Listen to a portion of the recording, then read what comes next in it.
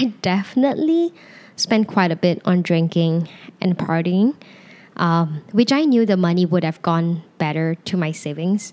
But you are only young once and you want to enjoy your early adulthood. Like, I highly encourage you to still go enjoy. What I'm saying is not to not enjoy, but it's really just enjoy within your means.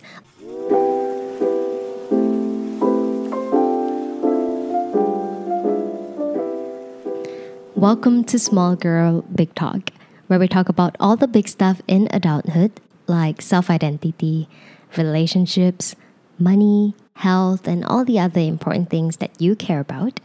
I'm your host, Wendy, and my hope for this podcast is for it to bring comfort and help you to feel a little bit less alone in your adulthood journey. Today's episode is quite an exciting one in the adulthood journey, specifically at the early stage of it. And it is actually inspired by my niece's experience of recently moving to a new place and starting a new job. It has been a couple really exciting week in our family WhatsApp group. Just staying updated with everything that's going on in her life, from moving into the new space and exploring her new neighborhood to listening about the stupid things that she did on her first day of job and just the entire experience. My age gap with my niece is pretty close, so she felt like more like a younger sister to me. And to see her going through all of this reminded me of when I first got my first job and my first paycheck and all that experience. And I thought that this would be a great idea for a podcast episode since we're talking about adulthood, right? These were the things that I wish I knew when I got my first paycheck and when I moved out to my own bedroom as an adult.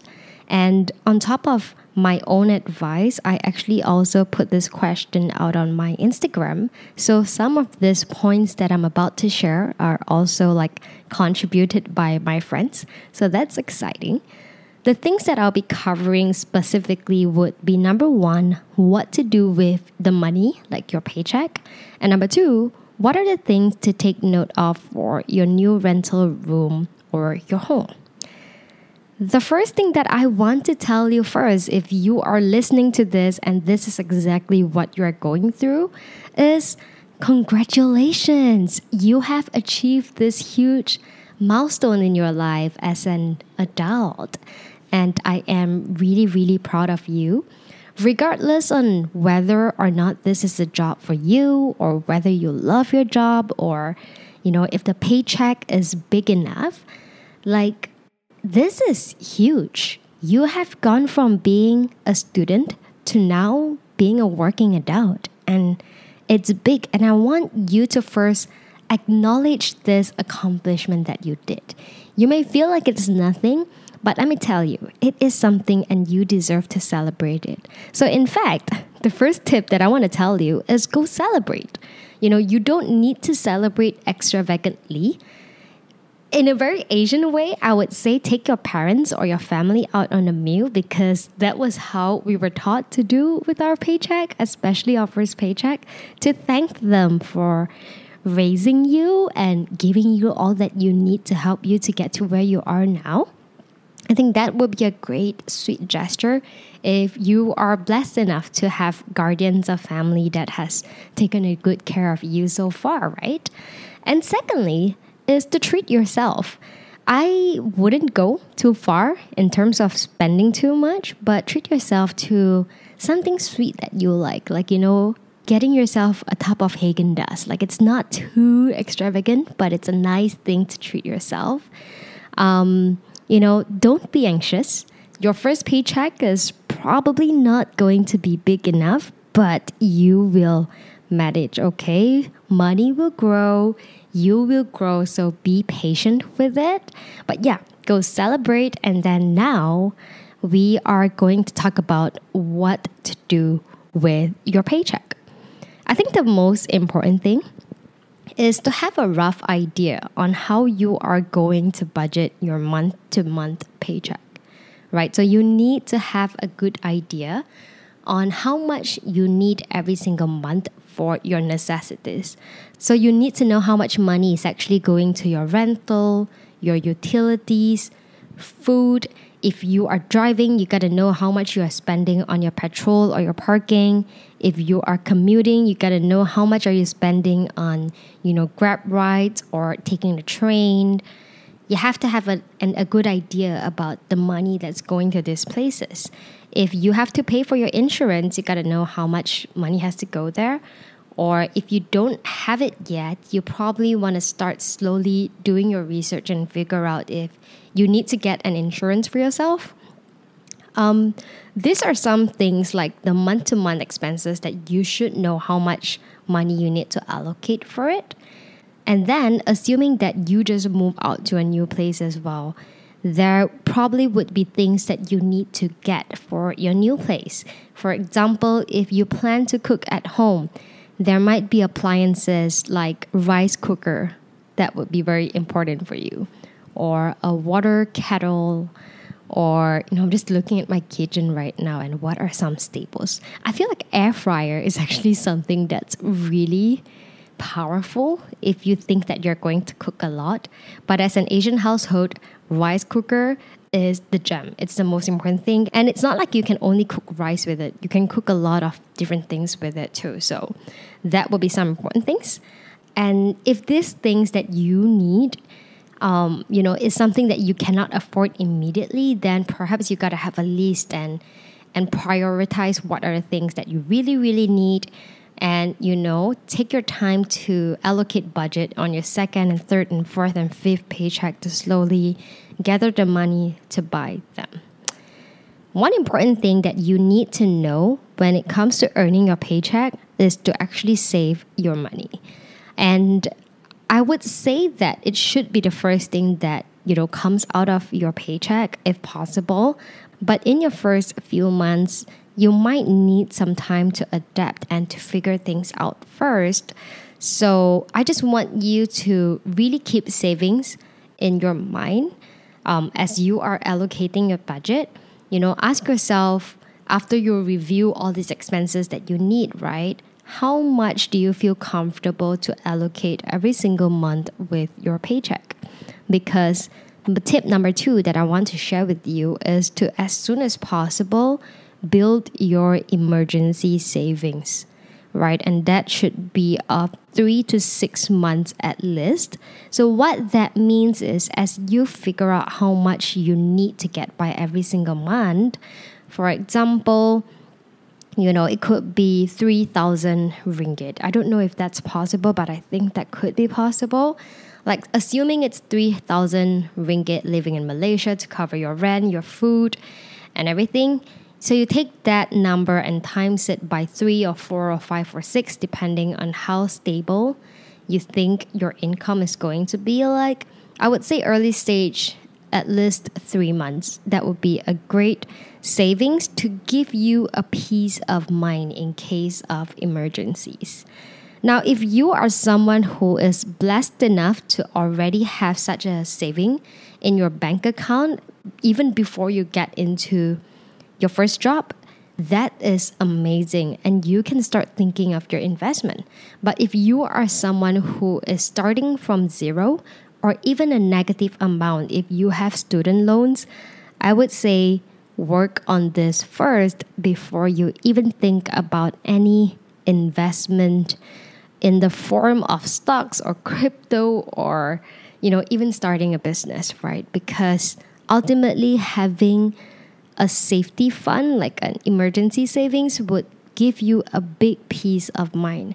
And I wish someone told me this when I first started my first few jobs, because I definitely was not good in saving my money back then. Okay? So yes, number 1, get a rough idea on how you want to allocate your budget. Number 2, build your emergency savings of 3 to 6 months. And number 3, I'm going to tell you something that you're not going to like listening to. And that is, you should definitely hold on as much as possible before you make your first big purchase. Now that you're making money, chances are you are going to be so tempted to buy that iPhone or plan a travel with your friends or to sign a package for a facial, stuff like that. Expenses that are kind of big, and it's not something that you could afford back then on your student budget. I know it is very tempting, but like I said, building that savings is a lot more important for you. So do that first, okay?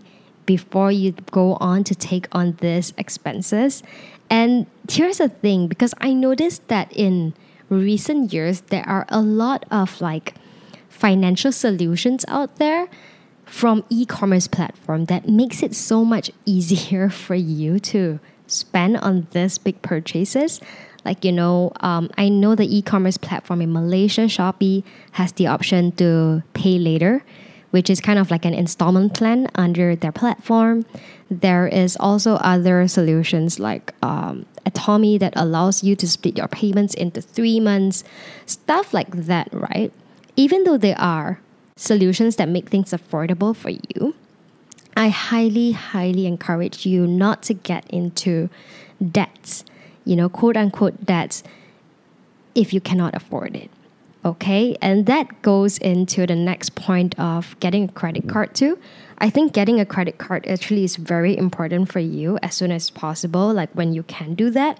And I think generally, I know in Malaysia, to apply for a credit card, I think you need 3 to 6 months of salary slip to show them that you have a steady income. So you definitely want to aim to apply your credit card as soon as possible, because that is going to help you to build a long credit history, which will come in handy eventually if you want to put on big loans for houses or cars or stuff like that. So you want to get credit card as soon as possible. But you should always only spend within your limits, meaning that you can spend wisely using your credit card to make good use of the cashback or the point system to, get the benefits as a consumer. But you should never spend outside of your means that you are not able to pay off as soon as possible, because credit card interest rates are really, really high, and you don't want to be in that debt cycle of constantly knowing that you are on a negative cash flow. So hold on to that big purchase. Do not buy into that buy now, pay later thing. Do not get into credit card debt ever, if you really, really can. Okay? So those are the things I wish I knew, because I got into credit card debt too. All these stupid things that I did. But you are lucky because you have me here to share with you on this kind of stupid things that you shouldn't make in your first few jobs. Anyways, speaking about things that you cannot really afford, I'm also gonna tell you straight. You don't need to go to that party if you cannot afford it. Okay? So here is when reality would start to set in for you.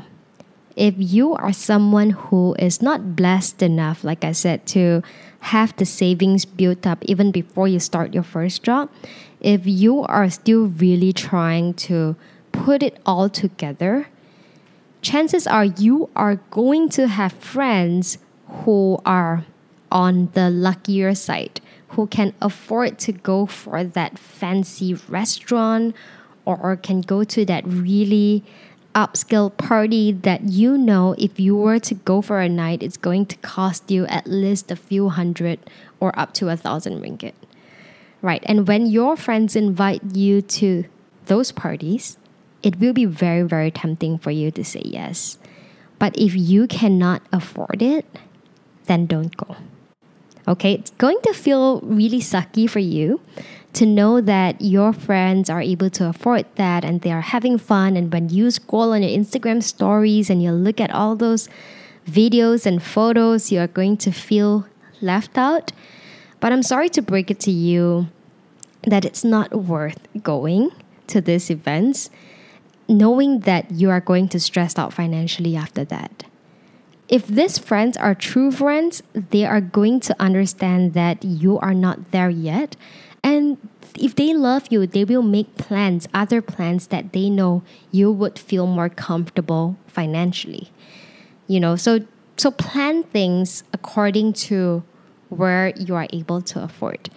That's what I would say. I don't think I've specifically been through a situation where I overspent in parties, but I definitely spent quite a bit on drinking and partying, which I knew the money would have gone better to my savings.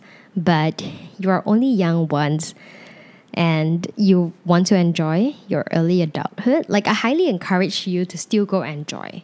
What I'm saying is not to not enjoy, but it's really just enjoy within your means. Like, you can always have friends over and drink and do silly stuff, or just go to places that are within your budget. And one more thing, like the last tip that I have for you, is to actually make time to clean up your room.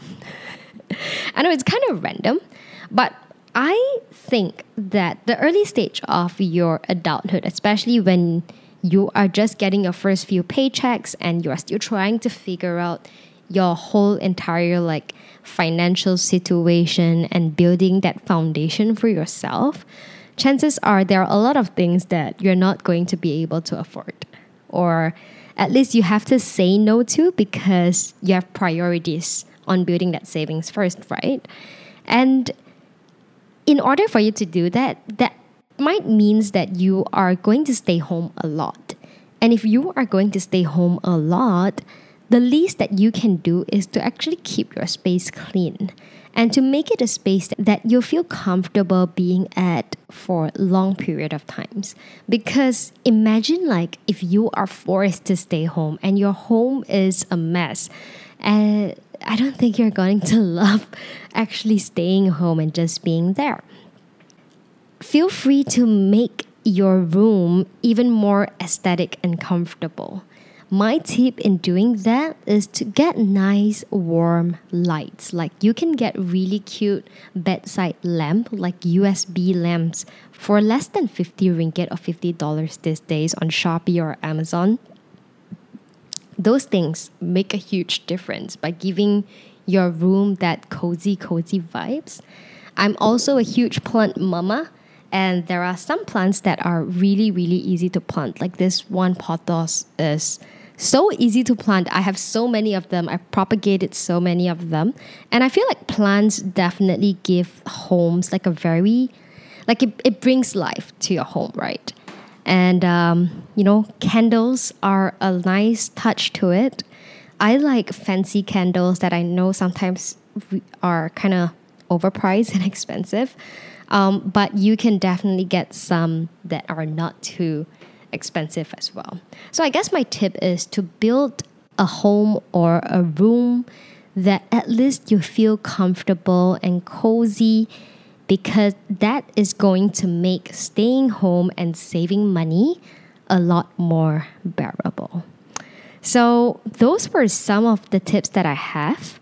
I know one of the advice that my friend also dropped is to not invest on anything that you don't know or you don't understand enough. And I think that is also a very, very good advice. I feel like investment is one of those things that you have to learn as you grow, and you will make mistakes along the way. And to grow your money, it's an important thing. Some people grow their money by investing in stock market or in crypto. Some, like myself, I choose to invest them into business that I can build because I know I have more control over the money. But that also means that I need to learn to be good in growing businesses, right? And some choose to invest their money in properties, like aiming to buy a home. And these are all things that you will need to research and learn yourself, and to figure out what is a better investment strategy for yourself. And I would say that if I were to be in your shoes right now, I would put in the time to learn more about these things right now, but I wouldn't stress out too much about it yet. Because going back to my first point is to build that savings first. After you have that saving, then you can start about thinking how you want to grow the remaining wealth that you have built for yourself. So, yeah, I think this episode is quite a short one, but the main points are all here already. I guess what I want to share with you is this is honestly just the beginning of your adulthood journey. And there are going to be a lot of things that you are about to learn. Whether it's about life, whether it's about money, or whether it's about yourself. Adulthood is a really dynamic journey, and how your life is going to turn out is highly dependent on how you choose to lead your life. You can choose to be really YOLO and just enjoy your life, spend all your money, and experience life. That was actually what I did in my early 20s, but at the price of my own financial stability. So I actually did not have any savings in my early 20s, and I kind of regret it at my 30s, because if I did actually spend my money more wisely back then, I wouldn't struggle as much as I did in my early 30s. Do I regret being YOLO in my early 20s? I mean, what's done is done. I don't really regret it because I felt like I have an amazing early 20s. But it will be nice to also have that financial security and stability at an earlier age. So that's all that I can share with you based on my experience. I am just excited for you to get into this journey. Don't be afraid to ask questions. If you have people around you that you feel safe asking questions, like your parents, your siblings, your seniors at your work, or your friends, ask them questions. If not, this is the reason why I created this platform. I have a forum on my platform where you can request for topics or ask for questions. If there are things that you wish you knew, but you're not too sure where to ask them, please fill in the form and ask me this question, because these are literally content ideas from me as well. And this is the very reason that I created this podcast. So that's all that I have for you today. Congratulations again. I am excited for you in this new journey, and I'll see you in my next episode. Goodbye.